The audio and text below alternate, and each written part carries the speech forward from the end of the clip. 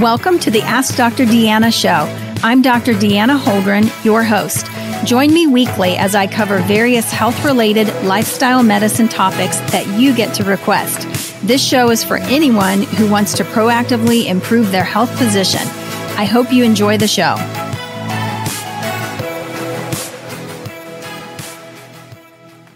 Hey everybody, thanks so much for joining me today. I am excited to bring you part 2 of our supplement protocol series.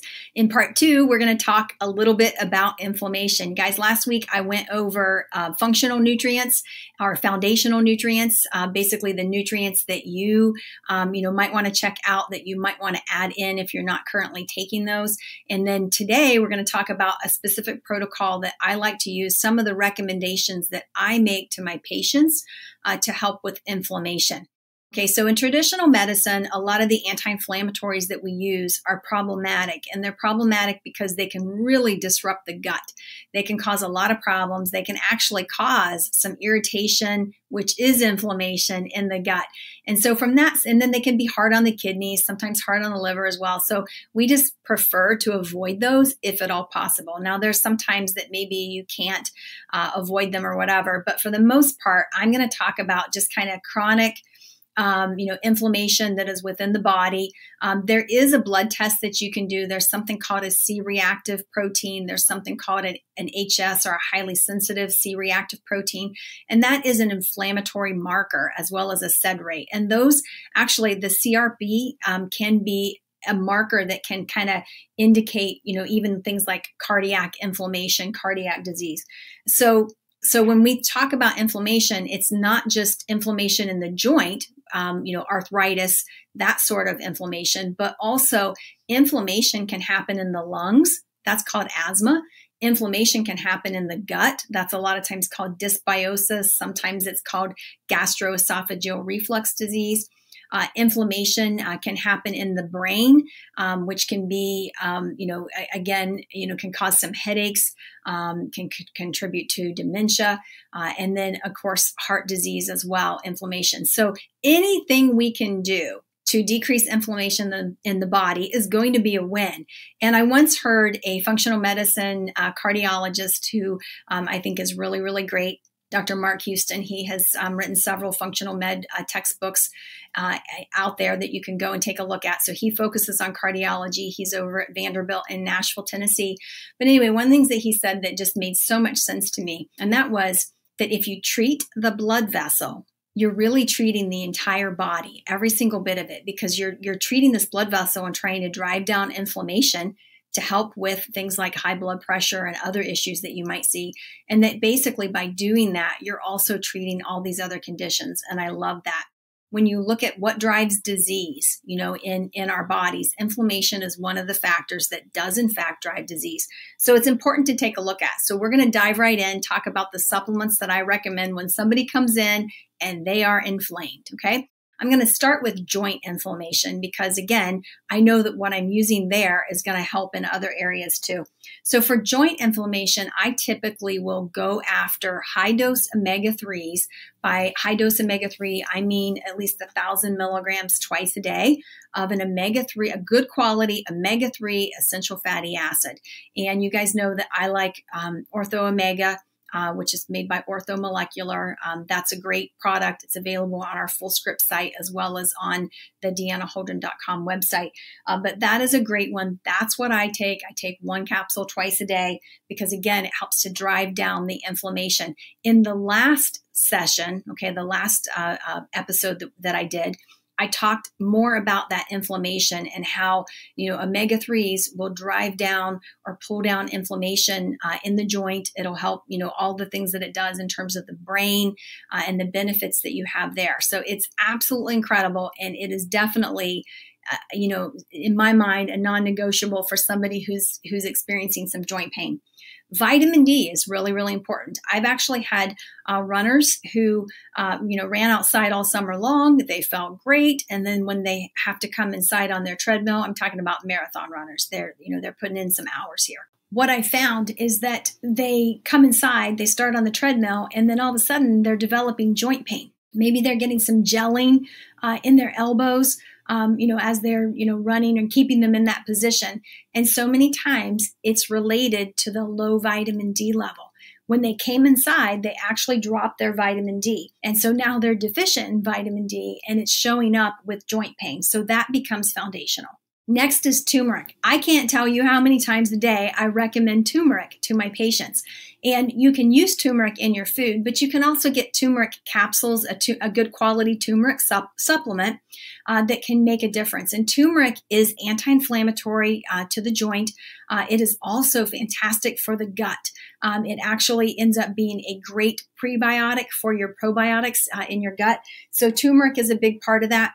Vitamin C is on the list as well. And you guys, the thing you need to know is as you listen to what I'm listing out here for joint pain, for arthritis type pain, there are a lot of products out there that will have these individual ingredients wrapped into one supplement, okay? So Orthomolecular makes one called turmeric, okay? It's turmeric, it's got bromelain in it, and it's got some other rutin in it that all help to reduce inflammation in the joint. So going through our list, we've got turmeric, we've got vitamin C, we've got quercetin. Quercetin, or sometimes called quercetin, is a supplement that is just wonderful. And we have seen it really hit the stage in a big way over the past couple of years, as we have seen some people utilizing that to help boost the immune system and protect themselves over through the pandemic and so forth. So quercetin has been important. Bromelain, which is an extract that comes out of pineapple and things in the pineapple family, is also anti-inflammatory. And we've known this for a very long time and have been able to use this to help people with joint pain. There's also something called MSM that basically can reduce joint pain as well. And again, that one's not for everybody. I always say, go with a functional medicine provider, ask them about that.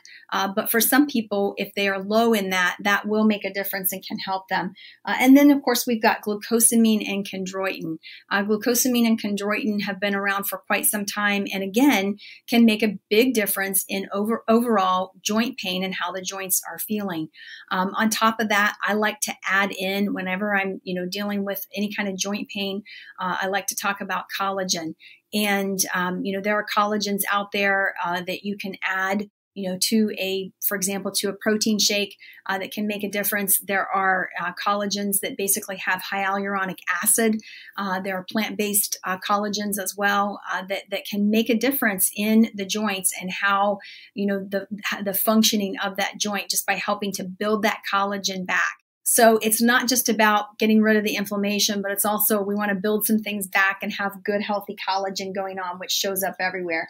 And then finally, on the inflammation, I've also included SAMe again. This is one that I always say, check with your physician on as well. But I also like to include the gut, because inflammation is such a huge deal throughout the whole body. And I'm telling you, like my patients who come in who have fibromyalgia, which is an inflammation. It's kind of an inflammation throughout the fat, throughout the muscles in the body.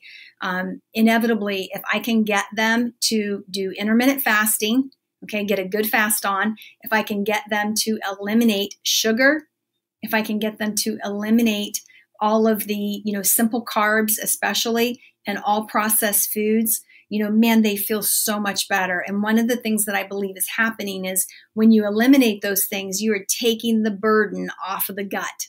You're taking that burden off of the gut. So gut does play into inflammation, but it's not just that you're taking the burden off of the gut so that it's not inflamed.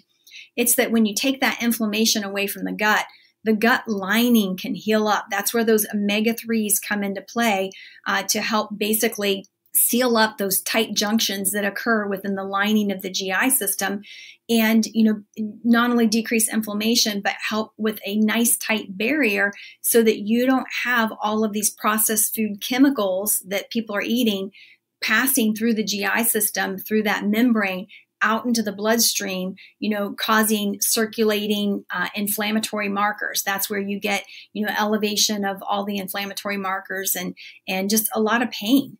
So, a lot of people are suffering with joint pain, and in large part, if they basically change the diet, make these tweaks, add in some supplements, many of them, I would go as far as to say the majority of people who actually do that will see a dramatic improvement in their pain, and they'll lose some weight along the way as well. So, that's fantastic if they've got some weight to lose. So, I think I mentioned earlier, Orthomolecular has a product called turmeric. It's a blend of ingredients that help with the joint inflammation. But the thing that I love about this is that this targets total body inflammation as well. What I've talked about here, it's not just about the joints.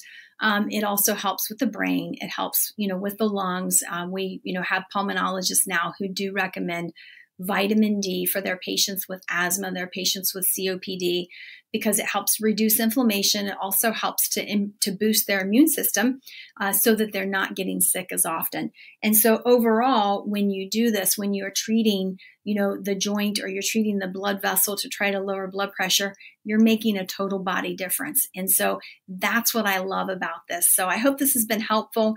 And I hope that you'll plug in next week. We are going to talk about foundational nutrients that I recommend to my patients for insulin resistance or type 2 diabetes.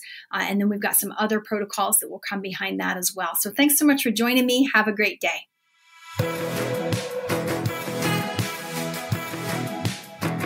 I hope you enjoyed that episode. For more information, visit me at deannaholdren.com. Find me on Facebook, Instagram, and Twitter at Dr. Deanna Holdren. I really want to hear from you, so message me. I love taking your messages and creating topics from them. Please rate, review, subscribe, and share my show with those who have an interest in health and wellness. Thank you for tuning in, and see you next week.